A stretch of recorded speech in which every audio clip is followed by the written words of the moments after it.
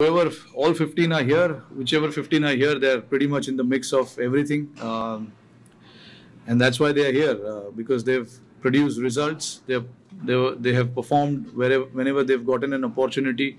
So everyone stands a chance to represent.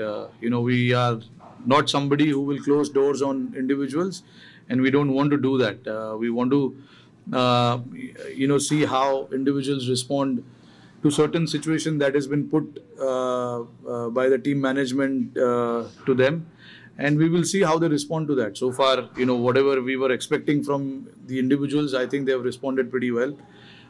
So yeah, going forward, it's a big headache for us, leaving out certain players from the squad, from the playing 11. It's not easy, but as far as the team goes, we got to get the best combination and best playing 11.